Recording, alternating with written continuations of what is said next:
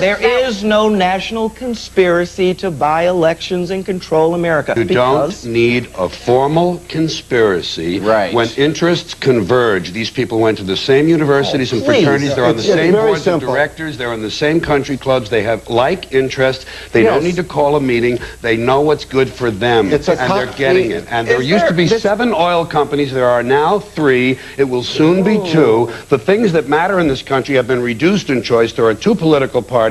There are a handful of insurance companies. There are about 6 or 7 information things. But if you want a bagel, there are 23 flavors because you have the illusion.